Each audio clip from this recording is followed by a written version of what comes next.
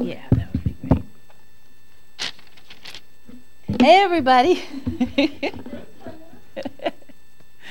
Well, obviously, today's topic was sent out as being to talk about the Amitabha Stupa in Sedona, Arizona, which is arguably, but one of the most spectacular stupas that we have built.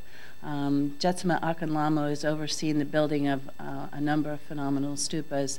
This one, located in Sedona, sits on an absolutely gorgeous piece of property that's within the city limits of Sedona itself, that's up on a hillside that overlooks the city and is abutted by state, I think it's state parks. And so it's absolutely pristine. And within the middle of this piece of property sits this phenomenal stupa, as you can see here. This Buddha was donated by a business in the city of Sedona, and Aileen, do you remember the Rinpoche that told us where to place it? One of the, I think it might have been Tulku came along, and we had placed this Buddha someplace else, and he told us where to place the Buddha. And if you flip around to the other side, you will see that the stupa and that Buddha and this, which is said to be a naturally occurring stupa, all line up with each other. So we'll talk about the naturally occurring stupa later. But of all the stupas that we have, this one has naturally become a very, very powerful place of spiritual pilgrimage, both because of the combination of the fact that it's in Sedona, which is known as a sort of spiritual vortex all of its own, but also because of the force of the stupa itself. And each year, as the years have gone by since it was consecrated, it is attracting more and more and more pilgrims to the site. And so one of the ways I wanted to sort of approach talking about the stupas today was from this idea of need for pilgrimage. Why do we need pilgrimage? Seems obvious, but it's kind of worth examining. And also, why a stupa? You know, why would a stupa be an appropriate place for pilgrimage? And when I was in New York on retreat, Tulku gave a really in-depth, very detailed teaching about why it's so important when you eat to make a prayer and offer it. And it was astonishing. I mean, the teaching was really extensive and long. And he started talking about all the various, just not only just in the human realm, how many people spend all of their days searching for food, thinking about food, being hungry for food, stealing food, you know, that whole thing. But also if you switch over to the animal kingdom, you have, you know, all these different animals and that's all they do, is they hunt and they kill and they eat and they guard and then they do it all over again.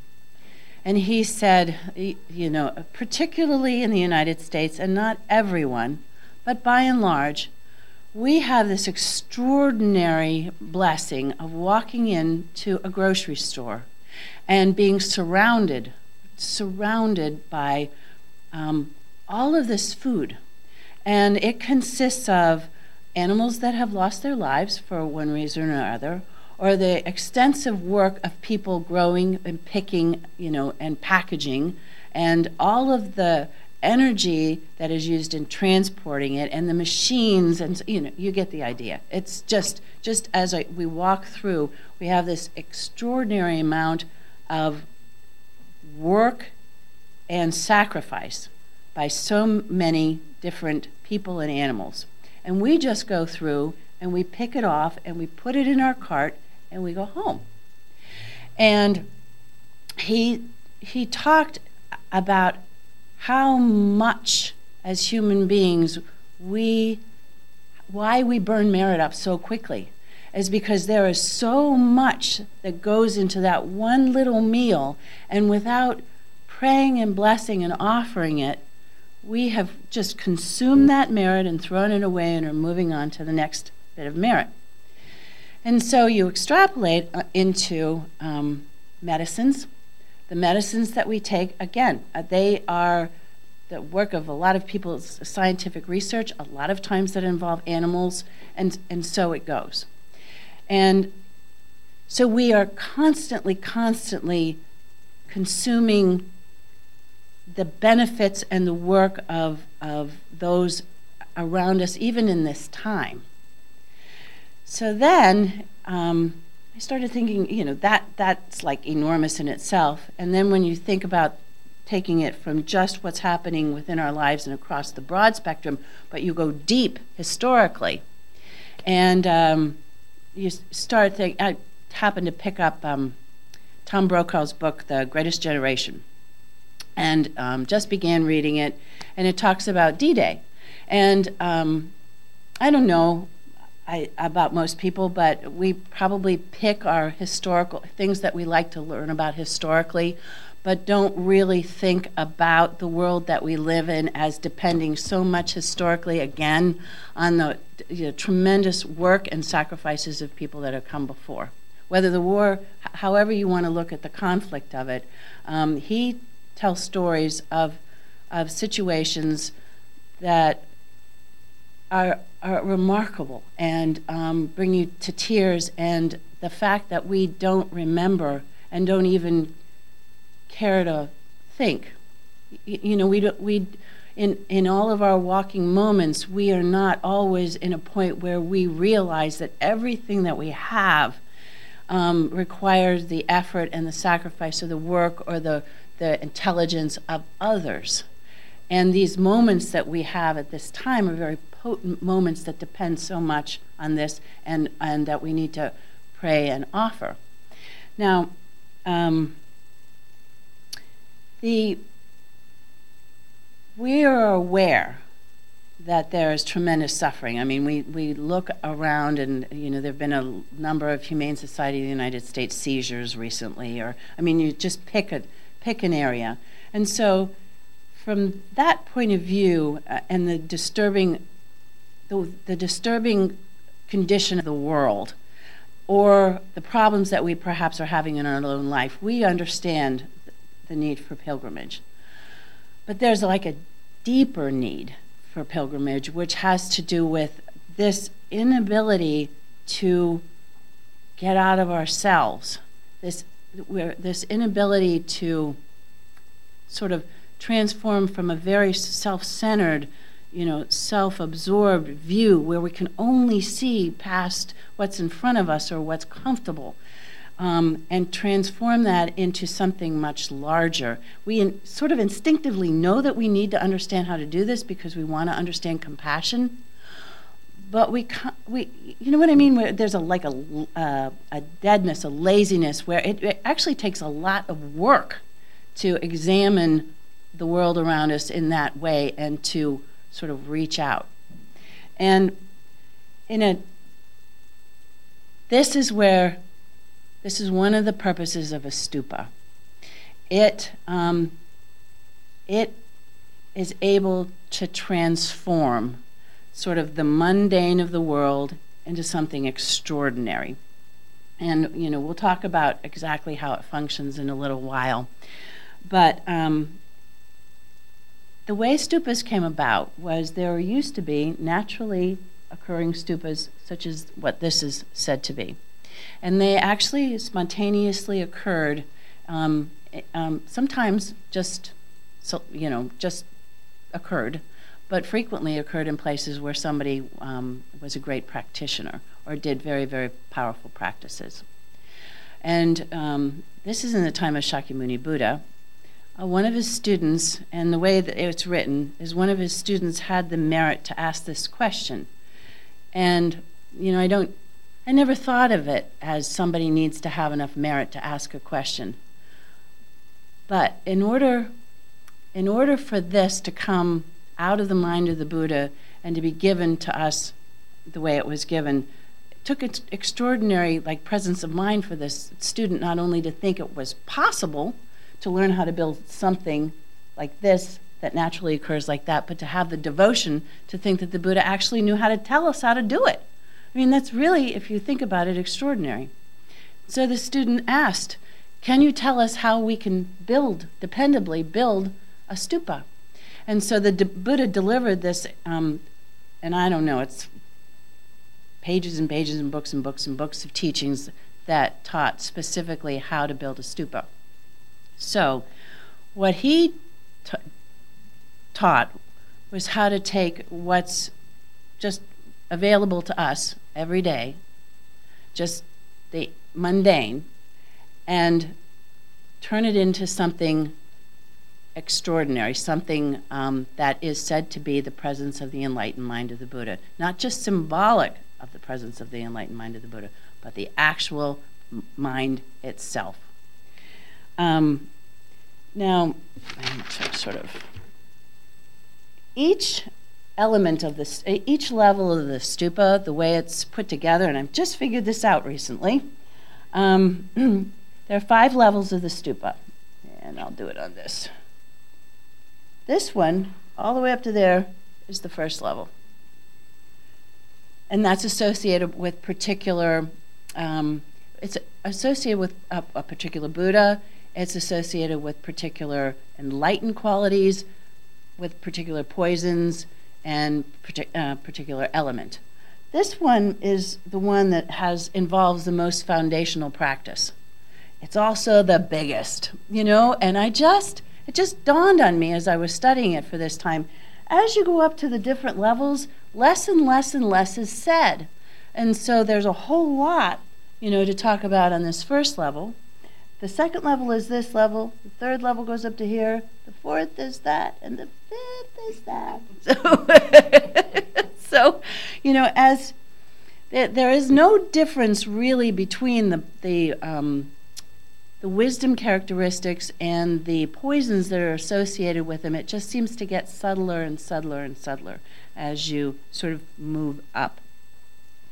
Now, Aileen has some footage before we talk about sort of the actual sort of engine, the way the stupa functions. She has some footage about how it was built. A little bit about the outside of the construction, some about what actually goes into it.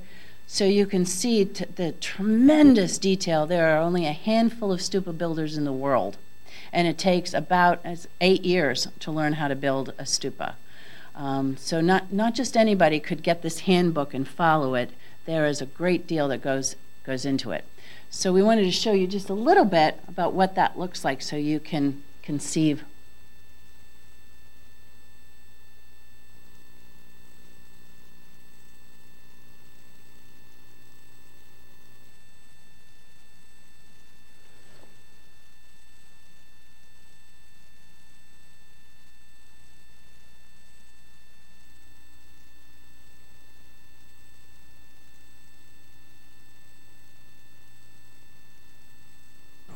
Construction of the Amitabha Stupa began in July 2003 with a small team of workers, many of whom were semi-skilled but dedicated to bringing the Amitabha Stupa into the world. Diligently, they began building the foundation and base of the stupa, which symbolizes the 10 positive actions of body, speech, and mind. They also built the 3 steps that represent the gateway into Buddhist practice. Workdays began early and often extended into the twilight hours as the construction crew built forms, cut, bent, and tied rebar, and poured and finished the cement. The project seemed to have a life of its own. Every morning we made prayers wishing that the most auspicious circumstances worked through us. Nothing about this project was ordinary. Once the foundation was completed, it was time to build the stupa's throne and the 4 steps. Building the rounded dome, or gumpa, on the top of the stupa's throne was perhaps the most formidable task in the entire construction process. Tulku Sanyang Rinpoche asked the crew to leave an opening in the front of the gumpa to serve as the access point for filling the upper chambers with offerings. This opening was later closed off to create a concave space to house the high relief of Buddha Amitabha.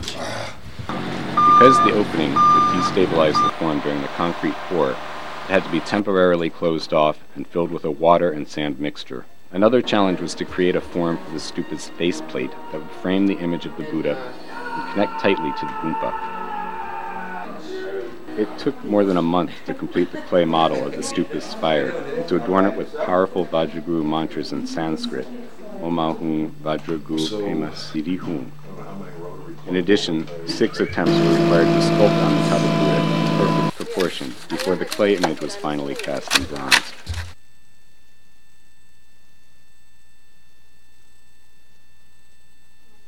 Yep. This one is on that was sort of the outside, and the next one's going to be on what goes inside.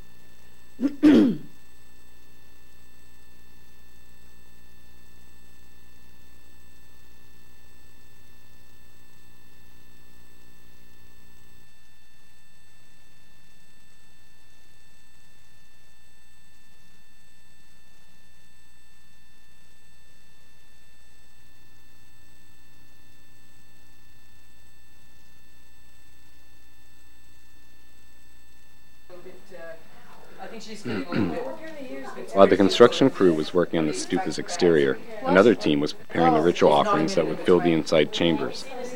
These included tsatsas, or miniature clay statues. Making tsatsas is an exacting and time-intensive process. It requires adherence to a prescribed diet.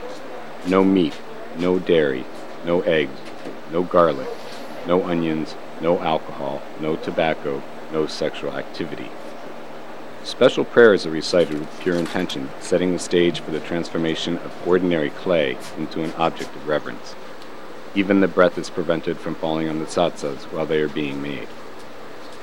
Tsatsas are made from brass molds that are inscribed with mantra or sacred seed syllables. These mantras must be visibly imprinted on the clay for a tsatsa to proceed to the next step, being fired to hardness and filled with a small mantra scroll, juniper, and sacred substances. Then they are painted. Only half of the 7,000 tsatsas that were made were considered worthy of placement in the Amitabha Stupa. The Amitabha Stupa is filled with close to 1 billion sacred mantras or prayers. Traditionally, these mantras were handwritten, purified with saffron-infused water, and rolled by hand around sticks of incense. Although hundreds of the smaller rolls were completed in the ancient way, Western ingenuity made it possible to accomplish the mantra printing and rolling on a roll-to-roll printing press. Even saffron water was placed in one of its ink reservoirs, misting the paper as it passed through the press. The result? Uniform, tightly bound rolls of tiny legible mantras, well over 1 million on each roll. Once delivered to the KPC temple, the mantra rolls were covered with fine cloth and ribbons in the 5 auspicious colors of blue, white, red, green, and yellow. Then they were blessed in an elaborate ceremony and placed in every stupa chamber.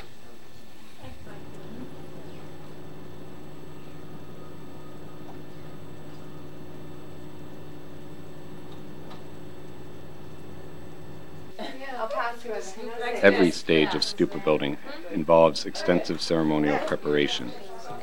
Tulku Rinpoche, one of the foremost stupa masters in the world, visited throughout the year to guide the Amitabha Stupa builders and to perform the traditional rituals. Some of these were performed at the KPC temple and were quite elaborate, taking many hours and sometimes days to complete. On one occasion, Rinpoche conducted extensive prayers to bless the offerings for the stupa's inner chambers. These included a colorful 3-dimensional mandala constructed as an antidote to poverty and offered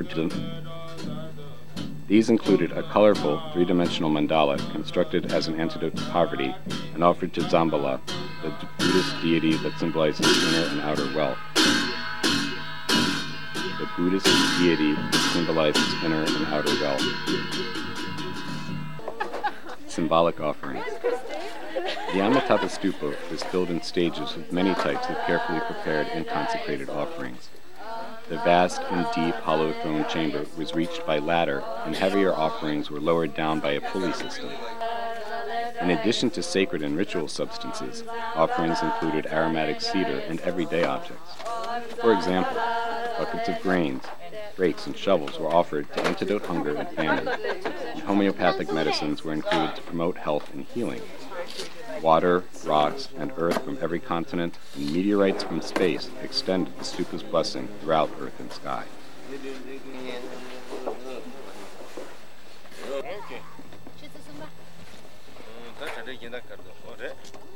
you. Ini so. Is that it? It's such a great smile. One of the reasons I was talking about sort of the presence with knowing what's going on with us at this time and also with history is because, you know, those are kind of mundane sort of circumstances that I was talking about. But if we think of it in terms of our teachers, our teacher now, and the depths of the teachings and sacrifices that have gone into making something like this stupa available, making this path available, that is a whole nother level of, you know, sort of lack of presence of mind, lack of gratitude, you know, lack of awareness, that dullness again that we sort of struggle against. And I've sort of looked up who is Amitabha. You know, I always thought Amitabha was a Buddha, and Amitabha is a Buddha, but not always. Apparently, before the Buddha of this, it's not an eon, what is it? Whatever. The Buddha of this time, under the previous Buddha, under that period of time, Amitabha, who became Amitabha, was born as a monk. And through millions of years of effort, eons of effort, his path consisted of accomplishing, I mean, it'll make you cry if you really read these teachings. His path was to accomplish the ability that when he became enlightened, he would establish a pure realm where if anybody just thought of him or called his name, they would be able to be reborn in Amitabha's pure realm. That's one of the reasons it took him so long. I brought this, if you don't mind, I'll read it to you if I can find it.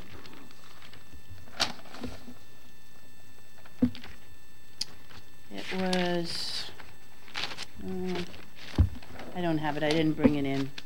But it is a description of it's a beautifully written description of the vastness of his compassion was such that he could not stop or achieve enlightenment or become a Buddha until this was accomplished for all sentient beings. And his color is red because it is the radiating color of compassionate, limitless compassion. The reason why I bring this up is because this is an Amitabha Stupa. Amitabha is associated with this third level of the stupa that we're going to talk about right in here.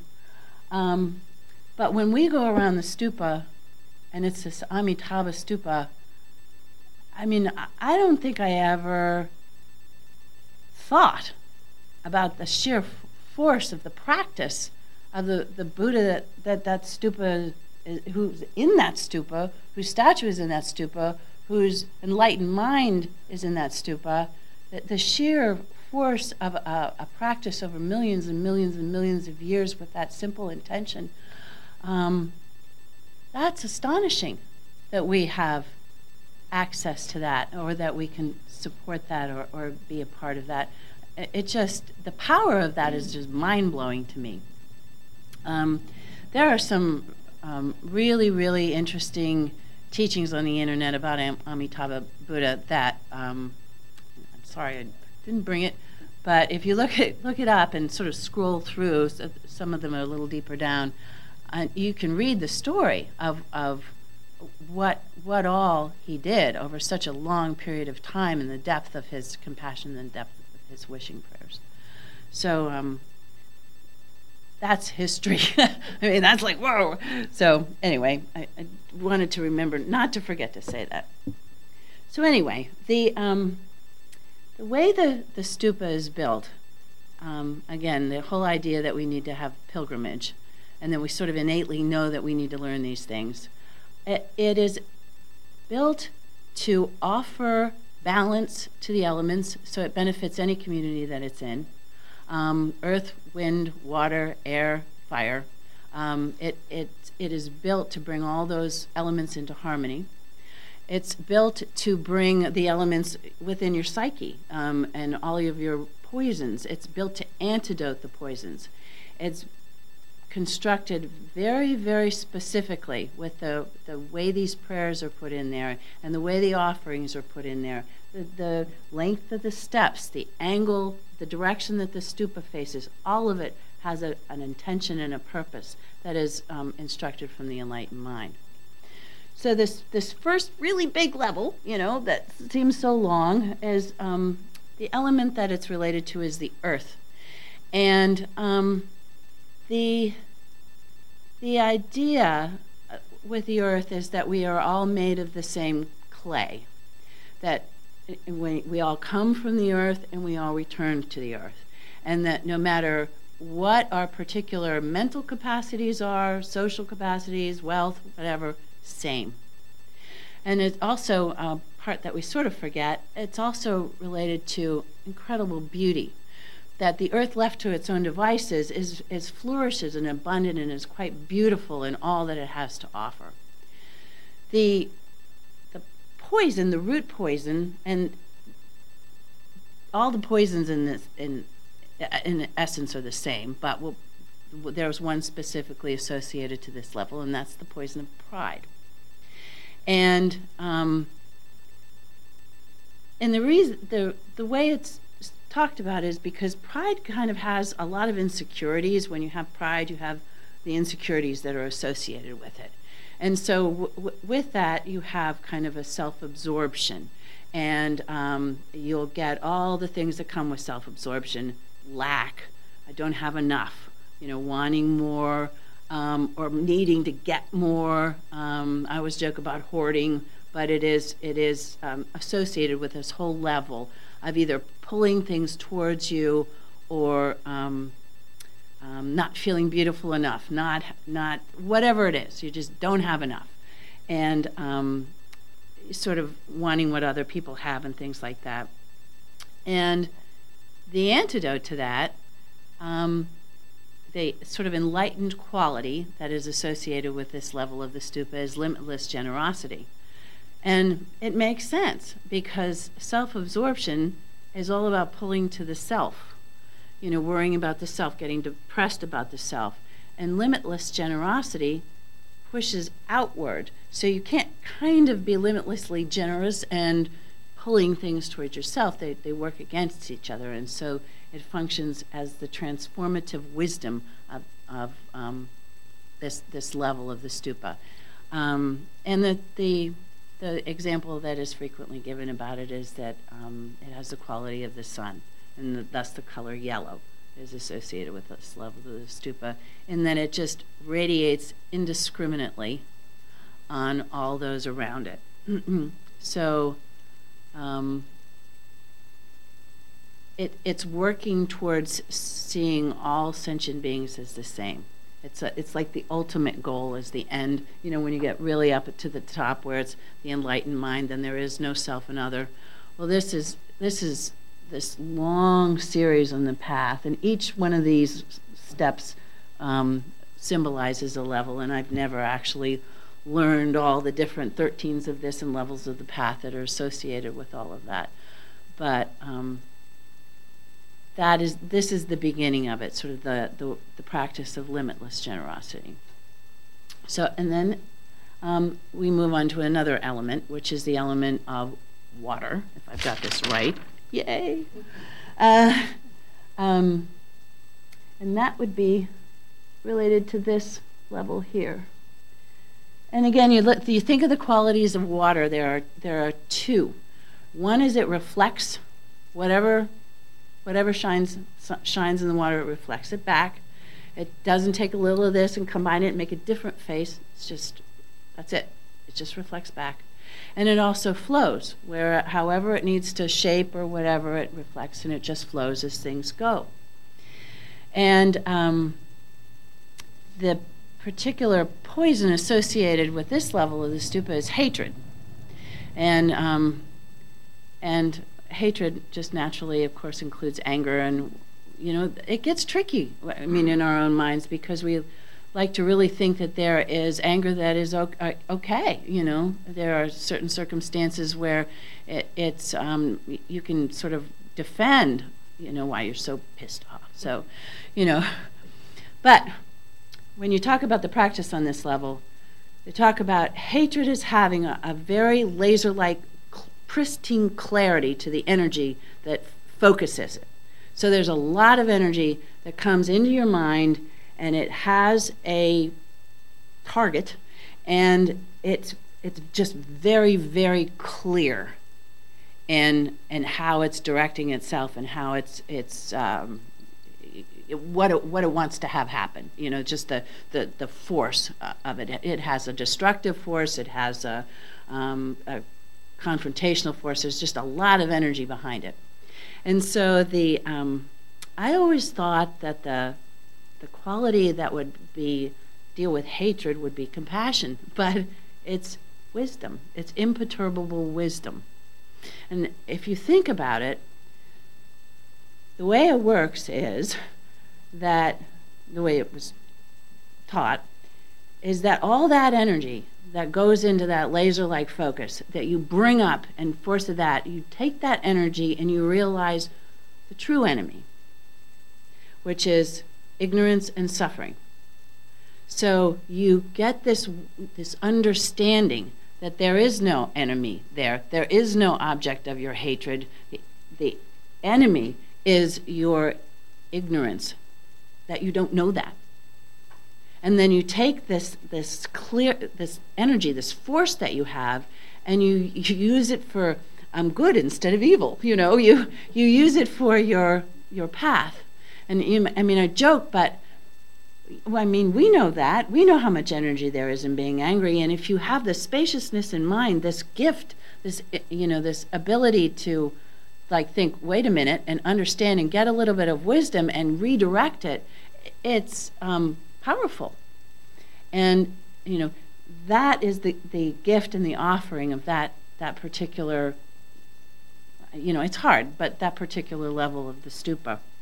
It can transmute hatred into, something completely different, something extraordinary, something that leads to enlightenment. And that's its function. That's what it naturally does. So I think that about covers that. Then as we move up, we get to fire.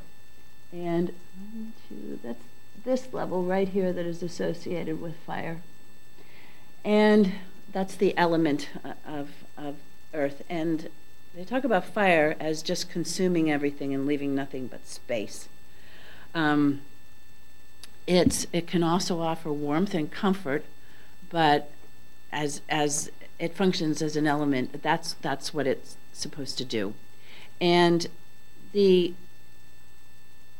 poison that is associated with it is passion, in that and again, none of these are separate from the other. They're all sort of the same, but they offer a different ways of looking at our own poisons and our own enlightenment. So it's different Buddhas, different methods, different paths. But this is the level that Amitabha Buddha is associated with, the level of fire.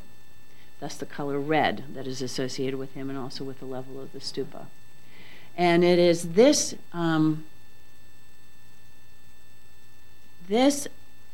ability to overcome anything that has to do with self. Passion has to do with pulling things, again, it's pulling things to the self, focusing on something, having great energy, for whatever the object of our desire happens to be.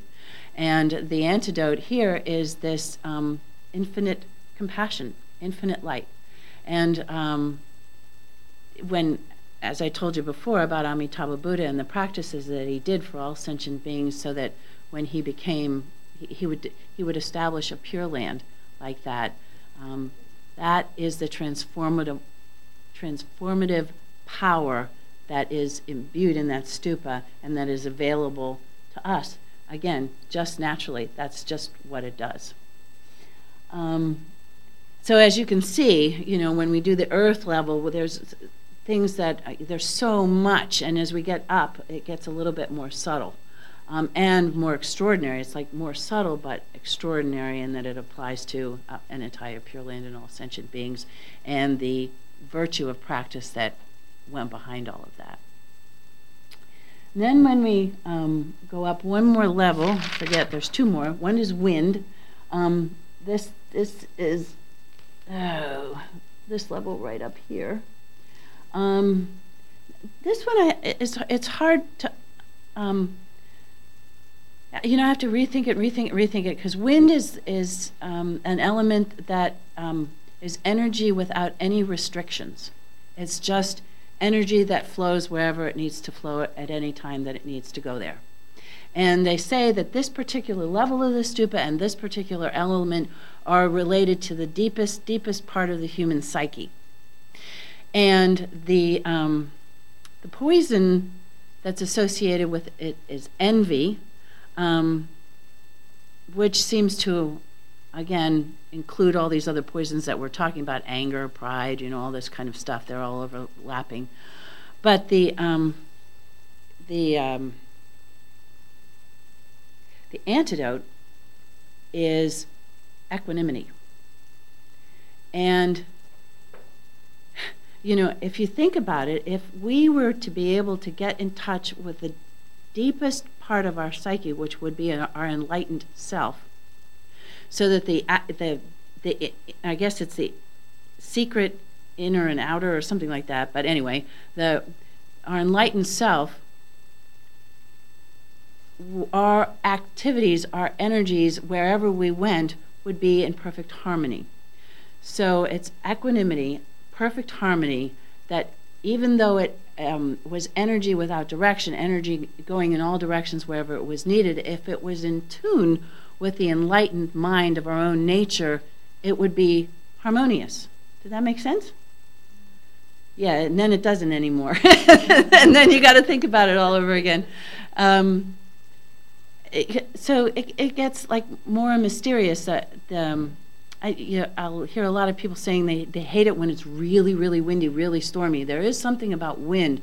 Horses get really spooky in the wind. It's just a sort of an interesting element to contemplate, and that the antidote to all of that would be sort of this inner wisdom, this enlightened mind, where all actions, no matter how they look, just were exactly as they were supposed to be. It would all be harmonious. They talks about there's a fearlessness that comes from this. All opposites unite. It's like this, within this wisdom and release is this unification and coming together. It's kind of mystical. And the color associated with that level of the stupa is green, the color of sort of peace and tranquility. And then you get to the top level, which is the level of space, of clear light, the level of no discrimination, no self, no other, nothing. But that it's important to remember that within this clear light, and we've talked about this before, where you have light and you put a prism and you see the 5 colors. So on this side there's nothing, you have a prism, you have something, you go back to this and you have nothing. And so it's really important to remember that within this is all of that, and all of this is still this. Same with the stupa. It is kind of, within the stupa is the clear mind of enlightenment, and yet it comes out and takes this form that we see, and that radiates out these wisdom qualities of the Buddha, the limitless compassion, the total equanimity. All of those qualities, are radiating out from this enlightened mind. Now, lamas have taken a lot of trouble for millions of years, I guess, time out of mind, building stupas, and the reason is us. The reason is, harmony. The reason it's a gift that they give over and over and over again to help us antidote these poisons that are not particular to us in this time, but that apparently, you know, as somebody said, people have been moody for a long, long time. So, you know, this particular stupa right now, we are in a, and then this is not a fundraising talk, it's just to say that I was thinking, wouldn't it be cool if I wrote a book? Maybe it would last a couple, you know, maybe a generation or something like that. And then I thought, wow, this is built to last over 1,000 years. So if you can be part of or have an opportunity to contribute to or build or protect or do anything regarding something like this, you know, how amazing, how many people have that opportunity. And we do. So this stupa, we're in the last month of a fundraising drive to try to secure the stupa and the land around it. And so we're encouraging people to make an offering in whatever way they can. Annie Eileen told me it's a 10,000 day. So your merit is multiplied by 10,000 times. There are many ways you can donate, and if you want to make an offering, you're welcome to talk to me.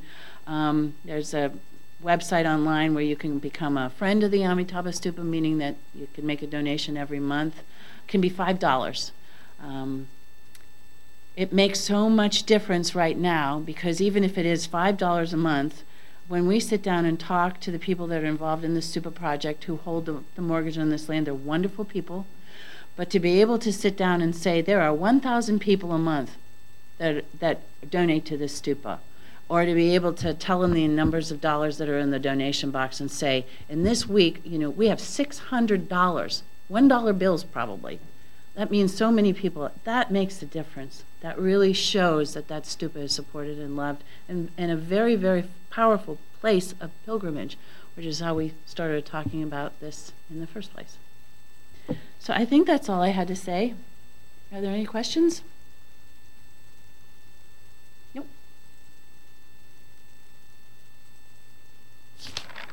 Can I ask a question? Sure. I'm not necessarily capable of answering it, but Is the passion one the desire realm? well, I couldn't hear that in there, so. no, I wasn't talking about realms. I was talking about poisons. You know, so Desire is a poison. right, and you know, desire could be in any of them. Envy is desire. Passion is desire. Self-absorption. You know, we're pulling things to us. Hoarding. So, isn't desire like, you know, one of the basic? The cause of suffering. There it is. So, but I wasn't, you know, I try to sort of stick with what, you know, I've been reading and studying, and we weren't talking about realms. So, there you go. So we'll just say Jetsunma's dedication prayer. It's on page 56.